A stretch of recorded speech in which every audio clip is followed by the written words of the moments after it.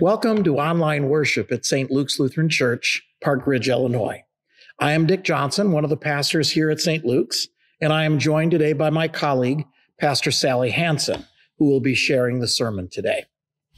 We are also joined by Ann Krenz Organ, our organist and music director, along with Nikki and Haley and Jenny Callahan as our cantors for this day. Janet Hoiberg will be our lector and our intercessor from home. We will be celebrating Holy Communion as a part of worship today. Please make sure that you have elements of bread and wine available to you. Communion will take place immediately following the prayers of intercession.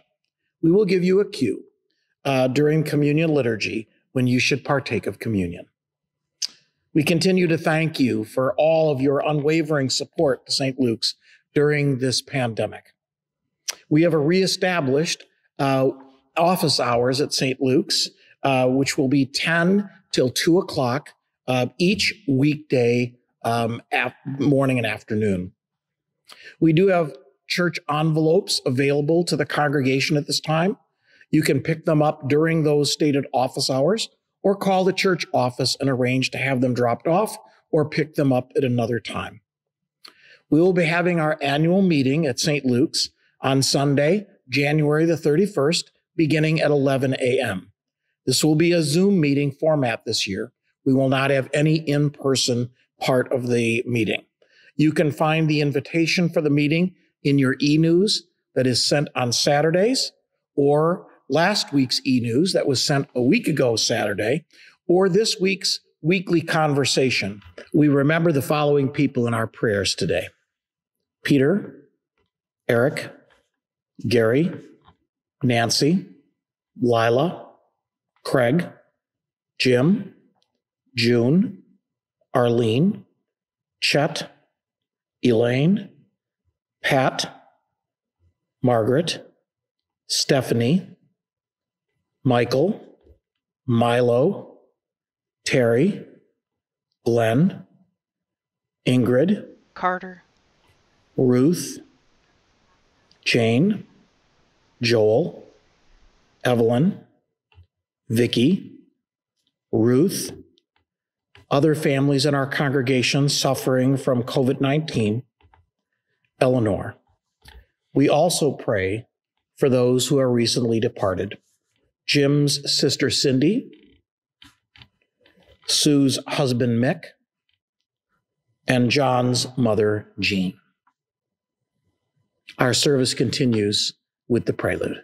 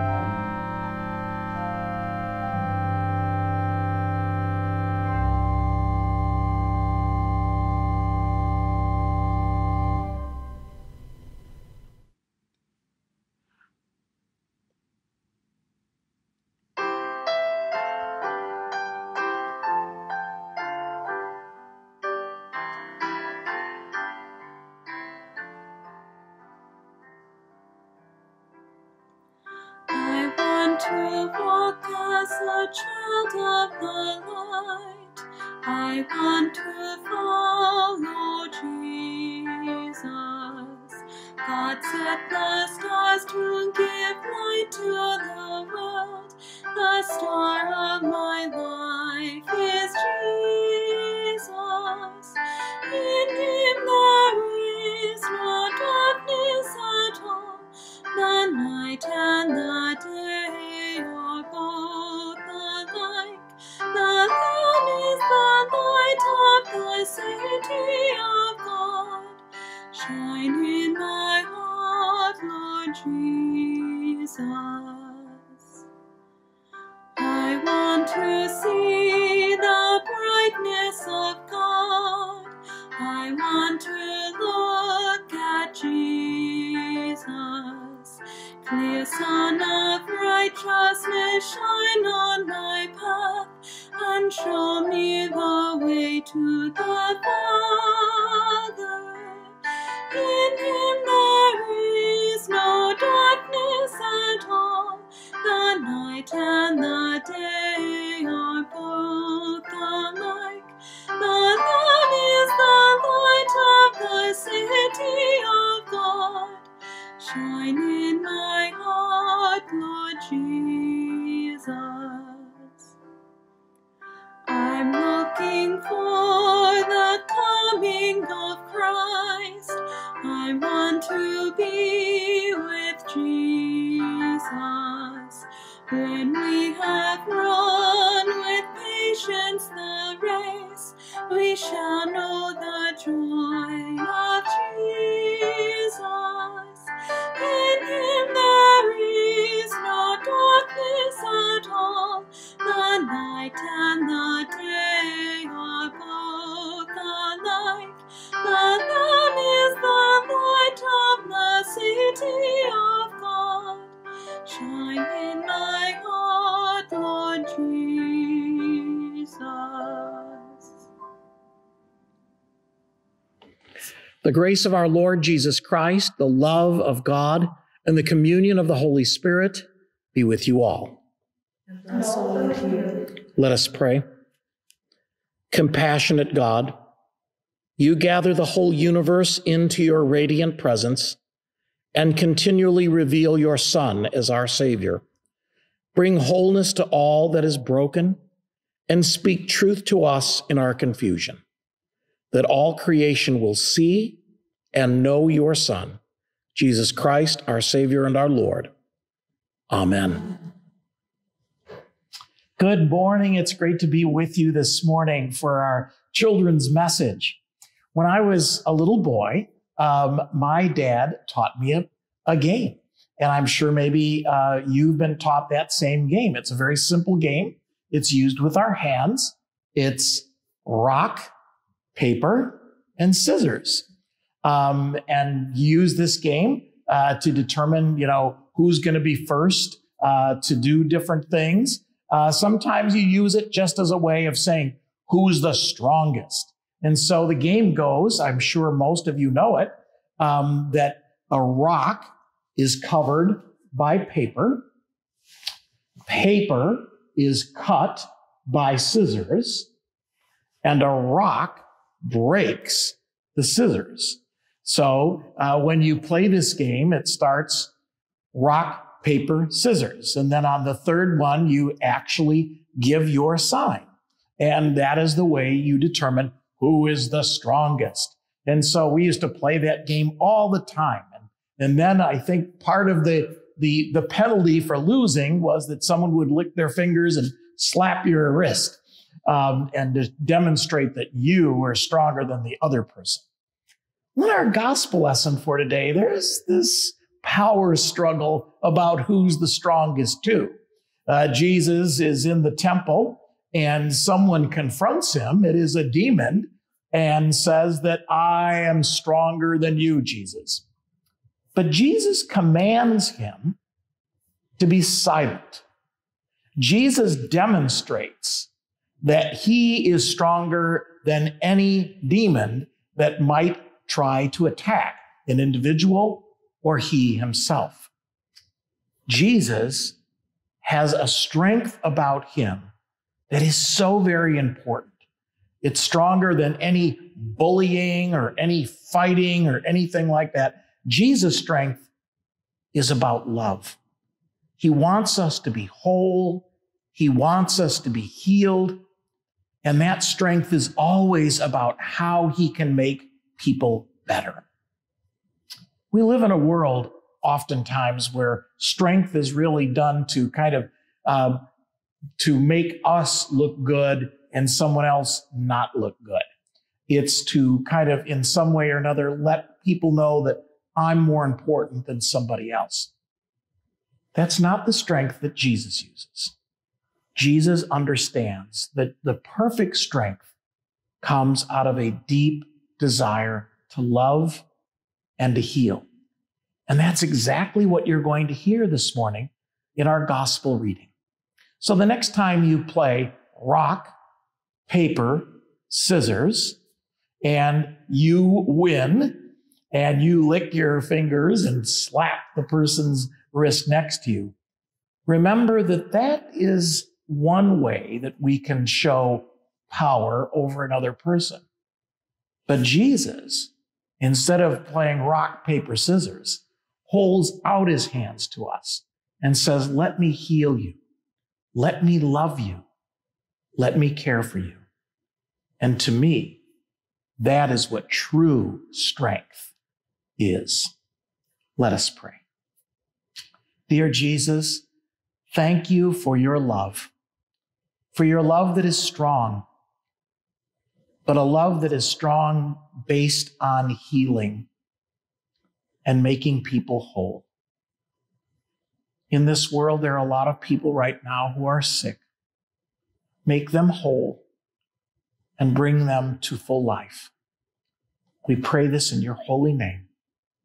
And all God's people said, Amen. A reading from Deuteronomy. Moses said, the Lord your God will raise up for you a prophet like me from among your own people. You shall heed such a prophet. This is what you requested of the Lord your God at Horeb on the day of the assembly when you said, if I hear the voice of the Lord my God any more, or ever again see this great fire, I will die. Then the Lord replied to me, they are right in what they have said. I will raise up for them a prophet like you from among their own people. I will put my words in the mouth of the prophet, who shall speak to them everything that I command. Anyone who does not heed the words that the prophet shall speak in my name, I myself will hold accountable. But any prophet who speaks in the name of other gods, or who presumes to speak in my name a word that I have not commanded the prophet to speak, that prophet shall die. Word of God, word of life. Thanks be to God.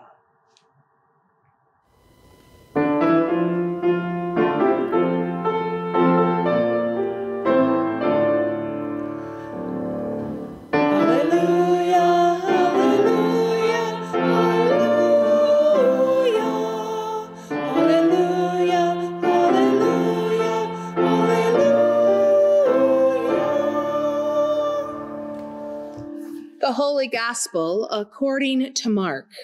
Glory to you, O Lord. Jesus and his disciples went to Capernaum, and when the Sabbath came, he entered the synagogue and taught. They were astounded at his teaching, for he taught them as one having authority, and not as the scribes. Just then, there was in their synagogue a man with an unclean spirit, and he cried out, "What have you to do with us, Jesus of Nazareth? Have you come to destroy us? I know who you are, the Holy One of God." But Jesus rebuked the spirit, saying, "Be silent and come out of him." And the unclean spirit, convulsing the man and crying out with a loud voice, came out of the man.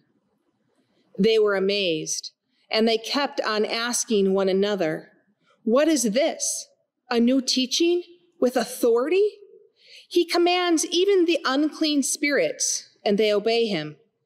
At once, his fame began to spread throughout the surrounding regions of Galilee. The Gospel of the Lord. Praise to you, O Christ. Where the Wild Things Are by Maurice Sendak is one of children's literature's most beloved books. In the story, the boy Max plays dress up by wearing his wolf costume and is running amok, to put it nicely, around the house, clearly not listening to his mother. His mother sends him to bed out of frustration with no supper. It's when Max gets to his room that the story really takes off. Max's imagination runs wild, creating actual creatures who are the wild things. His new community away from his mom, who sent him to bed without supper. But even after being crowned king of the wild things and getting into wild rumpus, Max is still lonely. When he sends the wild things off to bed without their supper, we read that he wants to be where he's loved best of all. Don't we all want that too?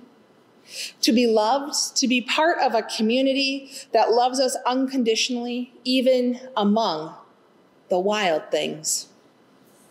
We've all had experiences with wild things, those thoughts, experiences, ideals that seem like they take over our very being. Anger, jealousy, envy, frustration, and fear, to just name a few. For some, these experiences are truly wild. They're rare and few and far between. But for others, we feel like these wild things are caged within our bodies all the time, or at least more often than not. I wonder if that's how the man felt today in our gospel. That with all those wild things within him, he was no longer able to keep them caged and controlled until the wild things possessed his very being. His true self had become the thing that was trapped by the wild things, and not the other way around. Have you ever felt trapped like that? Thought to yourself, this isn't me. And yet there's something deep within you, a tethering of your spirit that allows you to draw upon that strength in a moment that is available to reveal that this really isn't you, and that your true self is able to reach out and withstand the wild things, even for just a moment. I think that's what happened today. The man with the unclean spirit was possessed by wild things. It's curious to notice that it isn't the man that cried out to Jesus for healing, but it was the wild things of his possession were so afraid of Jesus' presence that they had to speak out and present a challenge. One, they identified Jesus by name as to not have anyone be confused who they, the spirits, the unclean spirits, were talking to. Two, they proclaim intimate knowledge of who Jesus is before Jesus had shared it with anyone who wasn't at his baptism earlier in the chapter. Three, they made themselves known in a sacred space. It's as if the wild things gave up their very best hiding spot. And four, they try to get Jesus in trouble with the scribes by challenging him on the Sabbath. It was a last-ditch effort of, if you go, I go. Jesus gives 2 commands in response: to silence the wild things and to leave the man they possess. Imagine you were standing there among the scribes, those who are the authorities on Scripture, those who are the authority of what was right and what was wrong. And in 2 commands, this man, this person from Nazareth, has done something that the scribes were not able to do for a very long time: cure the man who sits in the synagogue of an unclean spirit that possessed him. So now, the aftermath of an attitudinal spirit that was exorcised from the man, the scribes realize Christ's real authority and are jealous, and they're threatened by it. And because of the opportune moment that those wild things, the unclean spirit, claimed, it was Sabbath, and the wild thing knew just how much Jesus would get in. Thus sets up the rest of the Gospel of Mark, about who Christ is and by what authority he comes, and the inclusion of the gospel for all of those who are possessed. So, have you been or seen a possession of some sort? Well, some may not have seen a spiritual possession. I bet others have seen different kinds of possessions or even have been possessed themselves. Possessed by the passion of greed, jealousy, or envy. I don't believe that any of us has never had a bout of possession of anger that caused us to act in a way that we would later regret, or even be so possessed by fear that it elicits a fight, flight, or freeze response.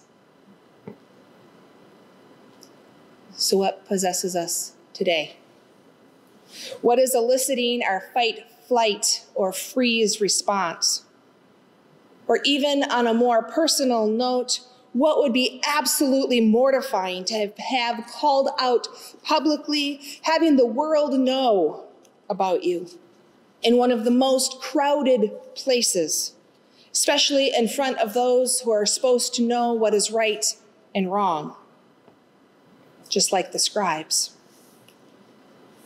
Perhaps that mortifying thing that you choose to not share is something from your past.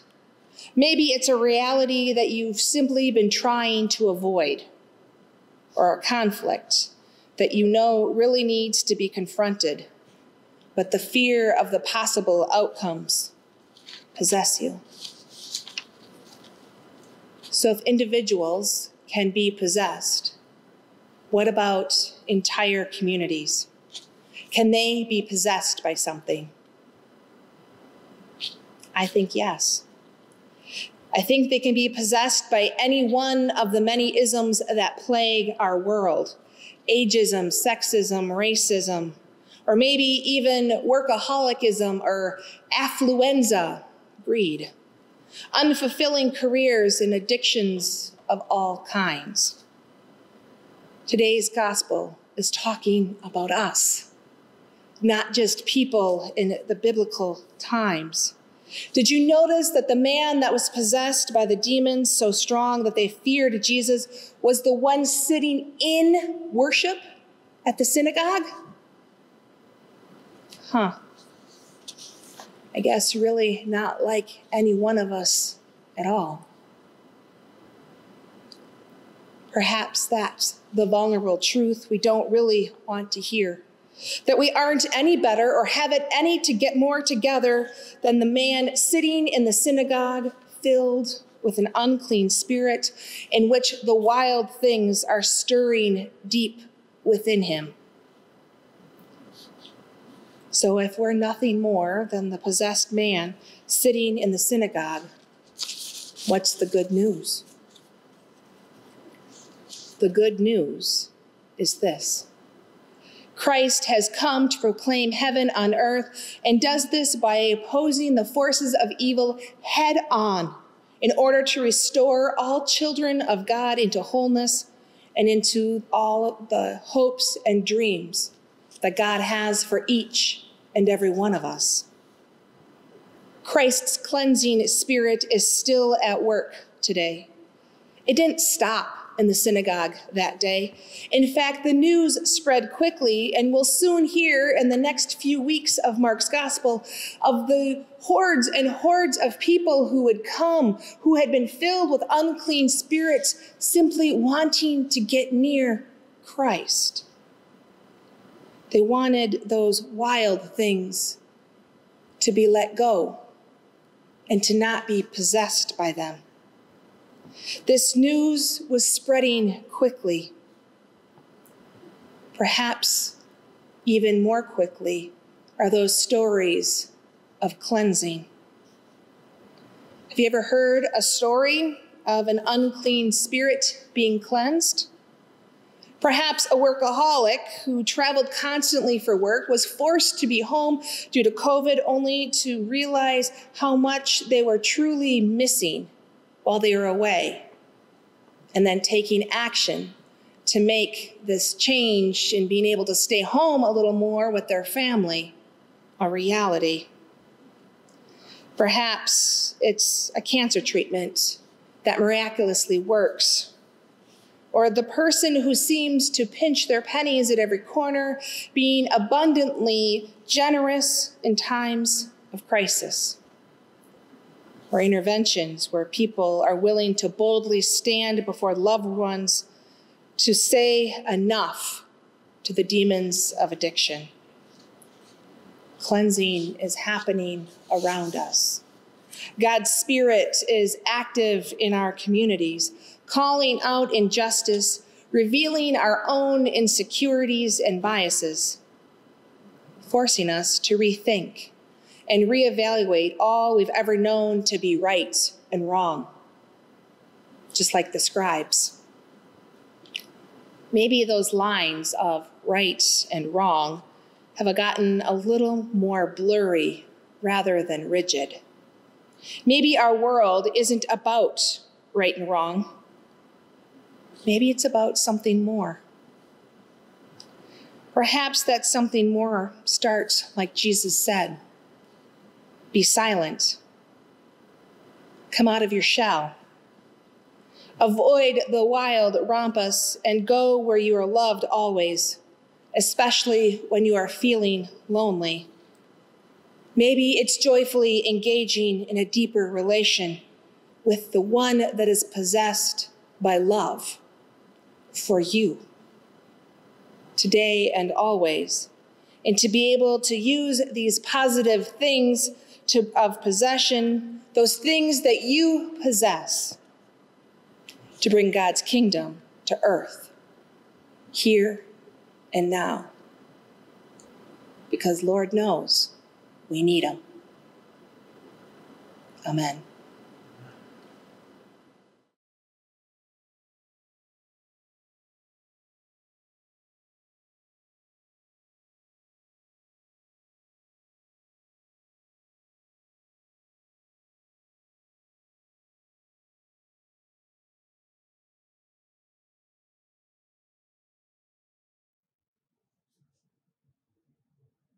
There is one Lord, one faith, and one baptism. United in Christ, let us confess our faith in the words of the Apostles' Creed. I believe in God, the Father Almighty, creator of heaven and earth. I believe in Jesus Christ, God's only Son, our Lord, who was conceived by the Holy Spirit, born of the Virgin Mary, suffered under Pontius Pilate, was crucified, died, and was buried. He descended to the dead. On the third day, he rose again. He ascended into heaven. He is seated at the right hand of the Father, and he will come to judge the living and the dead. I believe in the Holy Spirit, the Holy Catholic Church, the communion of saints, the forgiveness of sins, the resurrection of the body, and the life everlasting. Amen.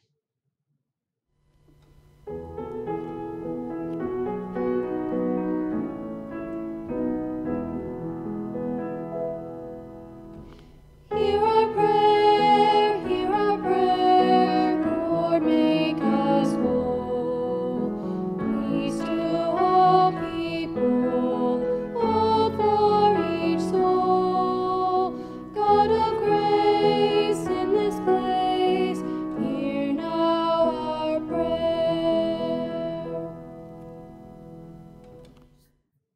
Let us offer to God both our praises and our petitions for all in need, responding to each prayer with the words, "Hear us and help us." Faithful God, we praise you for sustaining the church during this difficult time.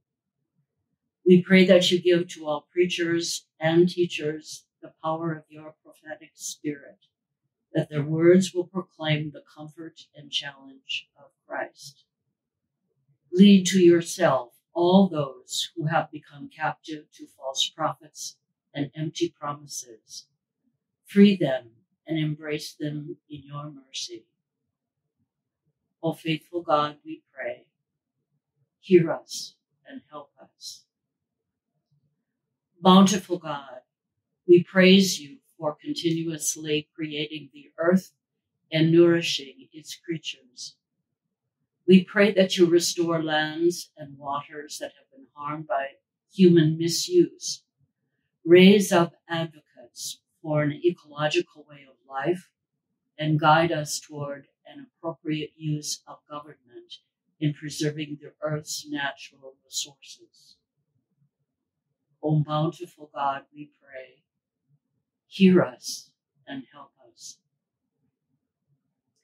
Ruling God, we praise you for an inauguration and the days following that were free from violence and marked by hope. We pray that you give wisdom to our elected and appointed officials, to political parties, and to grassroots organizers, that in all things they endeavor to serve the common good. Guide our nation out of the ways of prejudice and into equality and justice for all. O ruling God, we pray, hear us and help us.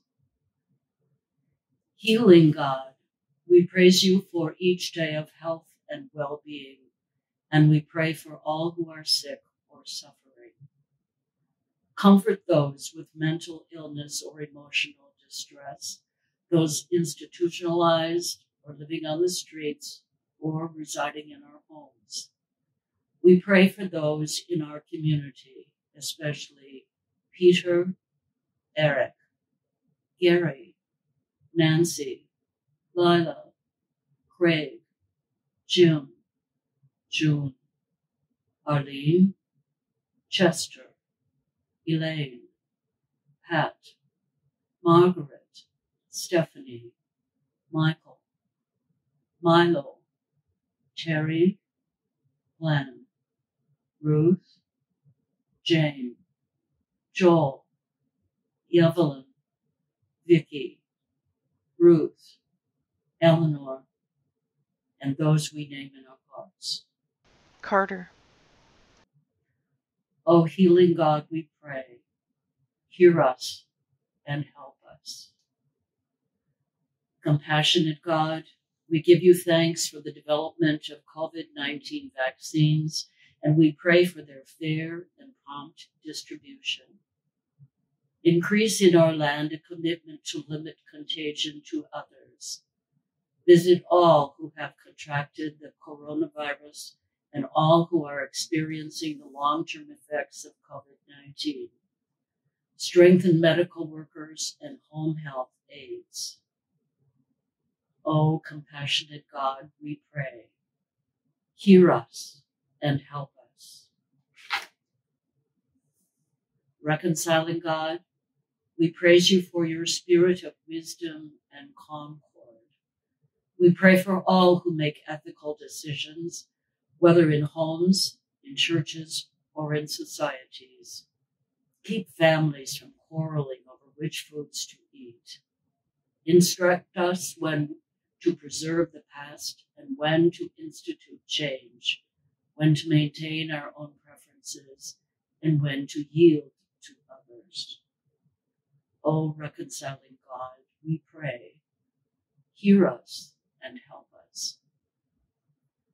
Gracious God, we give you praise for your continuous, untold blessings, and we offer you now the petitions of our own hearts.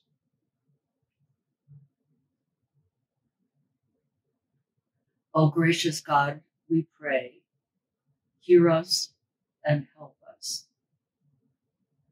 Eternal God, we praise you for your servants of time past, whose words and actions have inspired our lives. We mourn those who have died of COVID-19. Unite us with all our beloved dead, now through our memories and at the end of time in your presence. O eternal God, we pray, hear us and help us. Into your hands, merciful God, we commend all for whom we pray, trusting in your loving care for the sake of the one who dwells among us, Jesus Christ, our Savior and Lord. Amen.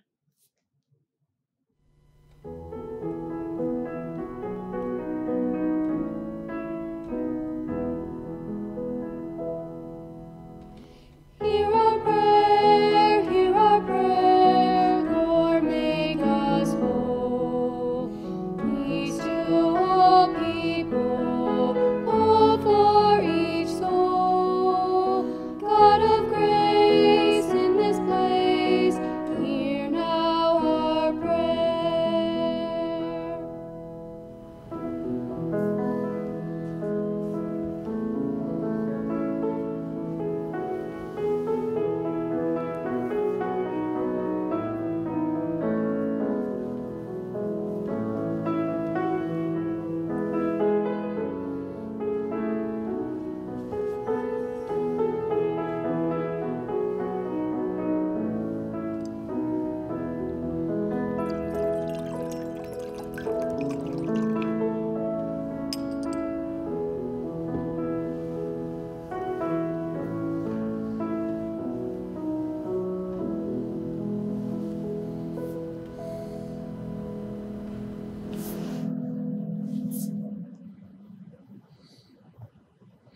The Lord be with you.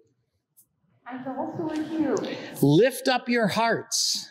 We lift them to the Lord. Let us give thanks to the Lord our God.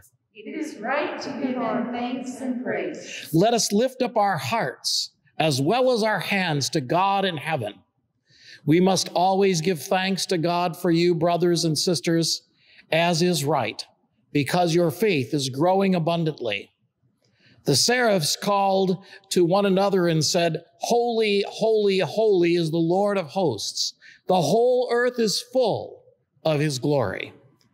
The crowds went ahead of him and that followed him were shouting, "Hosanna to the Son of David.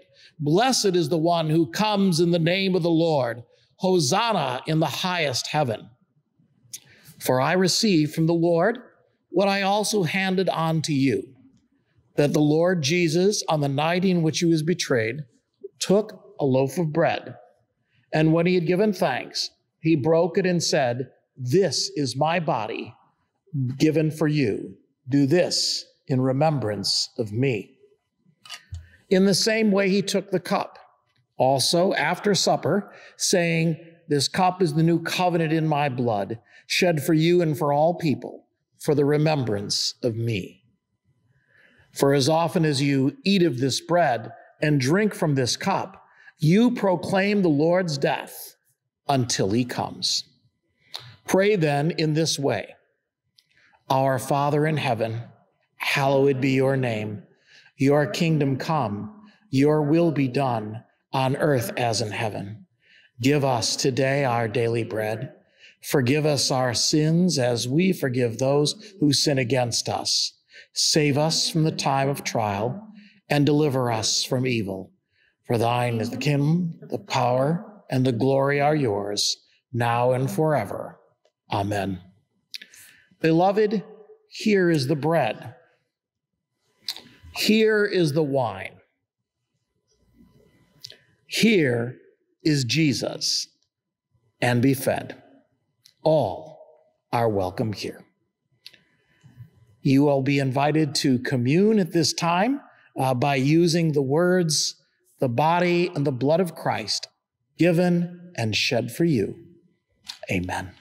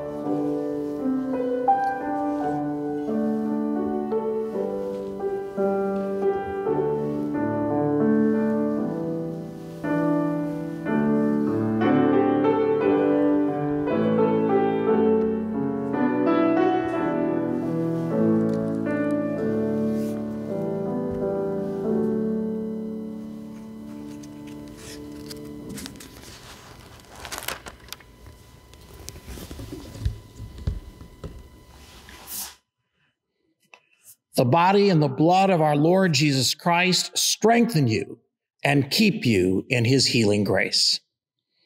Amen. Receive the blessing. God, the Creator, strengthen you. Jesus, the Beloved, fill you. And the Holy Spirit, the Comforter, keep you in peace. Amen. Amen.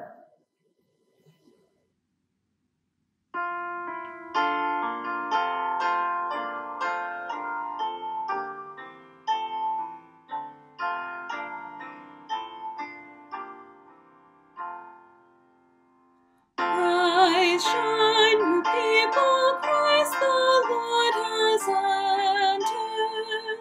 Our human story, God in him is centered. He comes to us by death and sin surrounded, with grace unbounded. See how he sends the powers of evil reeling. He brings us freedom, light and life and healing.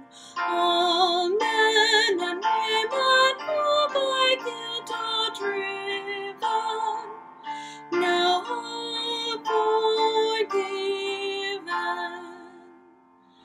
Come celebrate your banners high unfurling, your songs and prayers against the darkness hurling. To all the world go out and tell the story of Jesus' glory.